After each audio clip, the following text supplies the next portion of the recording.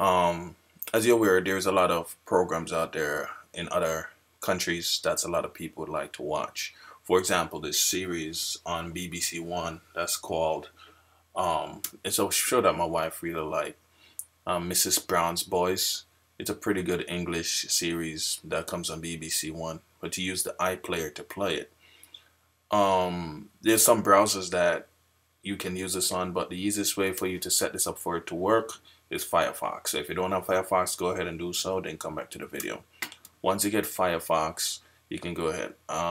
The reason why I tell you to get Firefox, for example, I'm using Safari. You may be able to use Safari too, but it's a longer process. So I decided to use Firefox instead of Safari.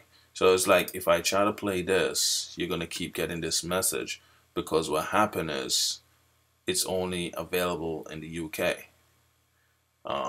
So right now, as you can see right here, give you this error message. So, you know, if you're on a Mac or PC, whatever, just go ahead and download Firefox. So once you get the Firefox, we're going to go ahead and take from there. So once you get Firefox up and running, you're going to go to their add-on page. What you want to search for is this program right here. It's called Foxy Proxy. You know, you can use the basic version because it's free, and you know, why not? To test it out, if you want to go ahead and get the standard version, you can do that too. But you know, I tried the basic one and it works for me, so I'm fine with it. So anyway, go here, get Foxy Proxy Basic. You're gonna continue to the download page, of course, and once you download it, you're gonna be able to add it on. Right? So you go here, you click Add to Firefox, it runs, and you get it installed. So once it's installed and complete, you're going to see this little blue icon up here. It's basically a blue Firefox. Okay, once that's done and you run it, it's going to give you a tool, which is this tool. But before you do that, and know how to set it up, you want to go to this site. This is the Foxy Proxy site. They tell you how to set it up. It's a pretty quick setup, so you can follow that.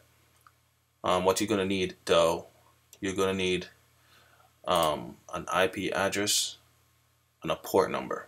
Okay, so you want to go here, you're going to go, basically this is the website. You can see the myas.com.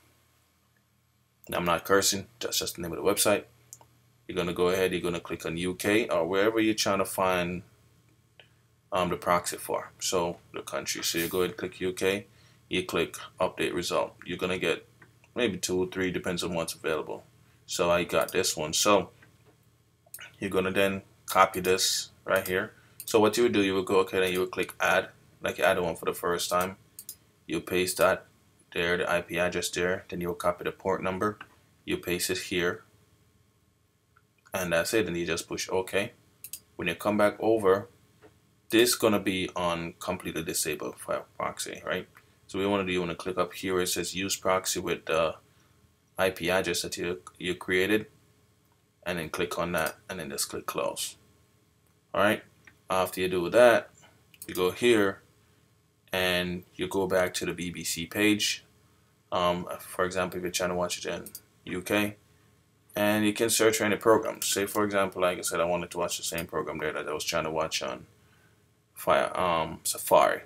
Now when you come in here, you click on it in Firefox. Firefox should load. Sometimes it may take a little while to load because, you know, it's trying to bypass the process and the player and so forth. And you may have to just give it a little while.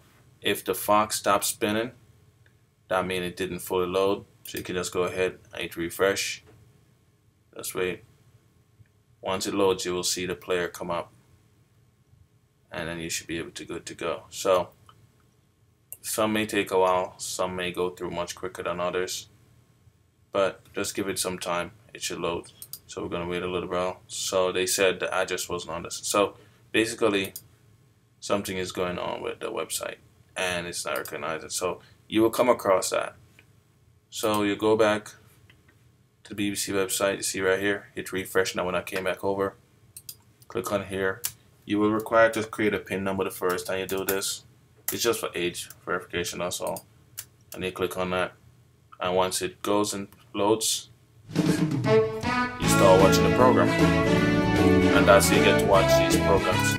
And you can go and watch anything. It doesn't have to be this specific program, but anything that's on the UK website you can watch that you weren't able to watch before. Everything you can watch. Nothing is off limit.